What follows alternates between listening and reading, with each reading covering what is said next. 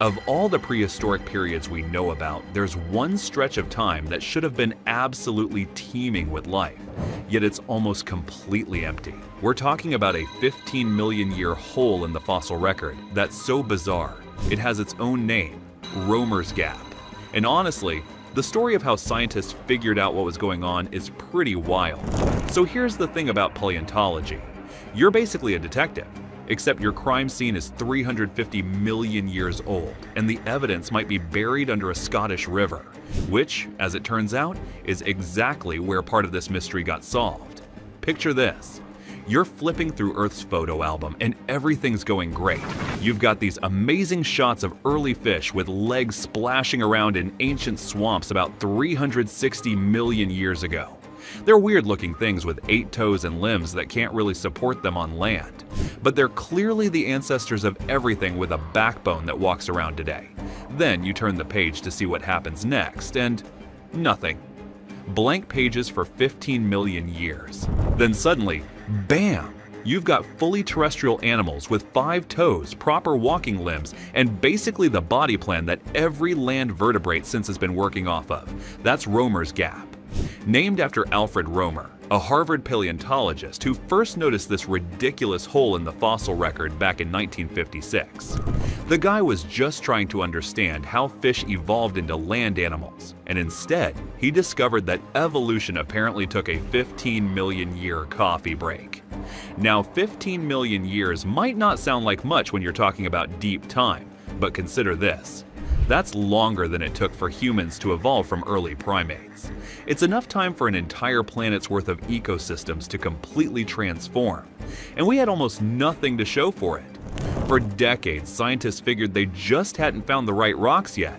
Maybe the fossils were buried somewhere inaccessible, or maybe the geological conditions during that time period were just terrible for preservation.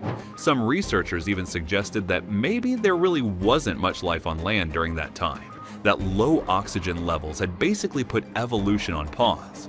Enter Stan Wood, a Scottish fossil hunter who was absolutely not having any of this nonsense. Stan was one of those larger-than-life characters that paleontology seems to attract. Born in Edinburgh in 1939, he left school at 14 to work in the shipyards, served in the merchant navy, and eventually became an insurance salesman. But somewhere along the way, he got completely obsessed with hunting fossils. And honestly, when I say obsessed, I mean the guy would literally divert rivers to get at fossil-bearing rocks. In the late 2000s, Stan was poking around the Scottish borders with his colleague Tim Smithson from Cambridge.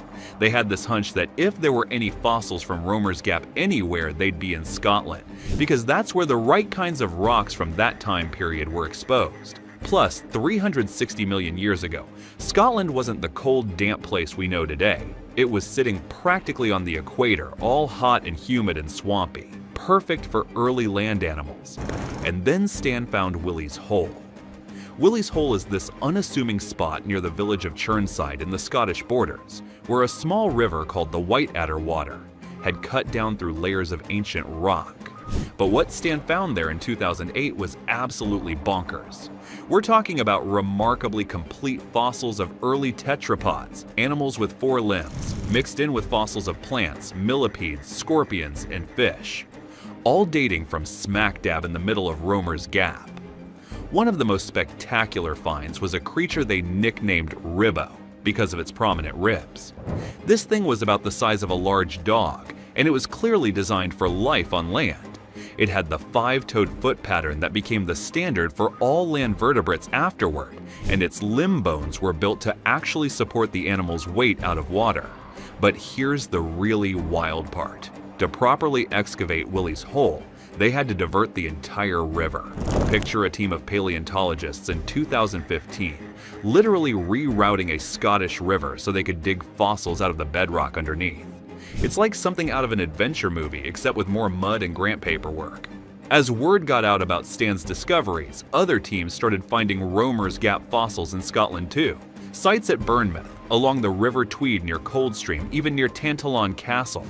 All of a sudden, this supposed dead zone in the fossil record was bursting with life. By 2016, researchers had identified 5 new species of early tetrapods from Scottish sites, with several more still being studied. These weren't just random scraps either. We're talking about skulls, limb bones, vertebrae, enough material to really understand what these animals looked like and how they lived, and what they found completely changed the story. These animals weren't primitive fish with legs struggling to make it on land. They were sophisticated early land animals, some fully terrestrial, others splitting their time between water and land. They had developed efficient breathing systems, proper walking gaits, and the basic body plans that would dominate terrestrial life for the next 300+ million years. Now, you might be wondering, if all these animals were actually living during Roemer's Gap, why was it called a gap in the first place? Where were all the fossils? Well, it turns out the answer might be literally in the air. Or rather, what wasn't in the air. Recent geochemical studies of rocks from this time period have revealed something pretty startling. Atmospheric oxygen levels during Roemer's Gap were unusually low. We're talking about maybe 13 to 15% oxygen in the atmosphere compared to the 21% we have today. That might not sound like a huge difference, but when you're an early land animal trying to breathe air instead of filtering oxygen from water, every percentage point matters. Lower oxygen levels would have meant that only certain types of environments could support terrestrial life. Areas near the coast, river deltas, places with good water circulation, and maybe some elevation. Most of the planet's land surface would have been pretty hostile to air-breathing animals. But here's the thing that makes this really interesting. Scotland, 350 million years ago, was exactly the kind of place where terrestrial life could have thrived. It was a coastal lowland with lots of rivers and deltas sitting in the tropical zone with high humidity. Perfect conditions for animals making the transition from water to land. And speaking of massive holes in the geological record, Roemer's Gap isn't even the biggest one we know about. There's something called the Great Unconformity that makes a 15 million year gap look like a coffee break. First noticed by John Wesley Powell in the Grand Canyon in 1869, the Great Unconformity represents more than 1 billion years of missing rock in certain places. One day you're looking at rocks from about 3 billion years ago, and the next layer up is only 550 million years old. That's not a gap. That's more like someone ripped out 2/3 of the book. Recent research suggests this wasn't one massive erosion event, but probably a series of them tied to the formation and breakup of ancient supercontinents. When continents collide and split apart, they create mountain ranges that get worn down over hundreds of millions of years, scraping away layer after layer of rock and the fossil record contained within. It's actually kind of humbling when you think about it.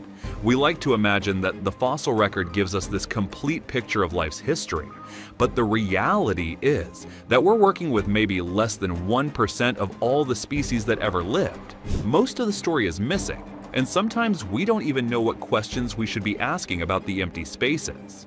The discovery of life during Roemer's Gap has fundamentally changed how we think about the evolution of terrestrial life. It turns out that the transition from water to land wasn't this slow, gradual process that took tens of millions of years. These animals figured out how to walk, breathe air, and live on land relatively quickly, and then spent the supposedly empty 15 million years diversifying and adapting to different terrestrial environments. This also means that a lot of major evolutionary innovations, things like the 5-toed limb pattern, efficient lung systems, and specialized land animal body plans, are much older than we thought. The animals that emerged after Roemer's Gap weren't evolutionary experiments, they were the successful descendants of a long line of terrestrial pioneers. And it raises this fascinating question about what else might be hiding in the fossil record. How many other gaps are actually just periods where the conditions for fossilization were poor, or where we haven't found the right rocks yet? Stan Wood's discoveries in Scotland prove that sometimes the most important fossils are sitting right under our noses, or in this case, under Scottish rivers. There's something pretty amazing about Stan Wood's story that goes beyond just the scientific discoveries. Here was a guy with no formal training in paleontology who became one of the most important fossil hunters of the 20th century. He discovered 29 new species over his career, revolutionized our understanding of early land life, and inspired a whole generation of paleontologists. Stan died in 2012, just a few years after his discoveries at Willie's hole started making headlines. But his work continues to pay dividends. Scientists are still studying fossils he collected, still making new discoveries from his sites. The Paleontological Association even created the Stan Wood Award in his honor in 2022. It's a good reminder that science isn't just about fancy equipment and university laboratories. Sometimes the biggest breakthroughs come from someone with sharp eyes, endless curiosity, and the willingness to spend years crawling around in the mud looking for rocks that everyone else walked past. When you step back and look at the whole story of Romer's Gap, it's really a story about the limitations of the fossil record and the ingenuity of the people who study it. For 60 years, one of the most important transitions in evolutionary history appeared to be a complete mystery. And then a dedicated fossil hunter and his colleagues proved that the mystery was really just a matter of looking in the right places. But it also highlights how much we still don't know. Even with all of Stan Wood's discoveries, we're still working with a tiny fraction of the life that existed during this crucial period. Each new fossil changes our understanding, sometimes in fundamental ways. And that's kind of the beautiful thing about paleontology. Every time you think you've got the story figured out, someone finds a fossil that makes you reconsider everything. Romer's Gap went from being evidence that early land life was sparse and struggling to being proof that terrestrial ecosystems were already diverse and sophisticated 350 million years ago. So the next time you hear about some supposedly impossible gap in the fossil record, remember Stan Wood and Willie's hole. Sometimes the answer isn't that nothing was happening. Sometimes it's just that we haven't looked in the right river yet. The fossil record is full of holes, but those holes don't necessarily mean that life took a break. More often than not, they're just reminders that we're still learning how to read the story that's written in the rocks. And every now and then, if we're lucky and persistent enough, we get to fill in one of those blank pages and discover that the story was even more amazing than we imagined. Thanks for watching, and see you soon on Before Fire.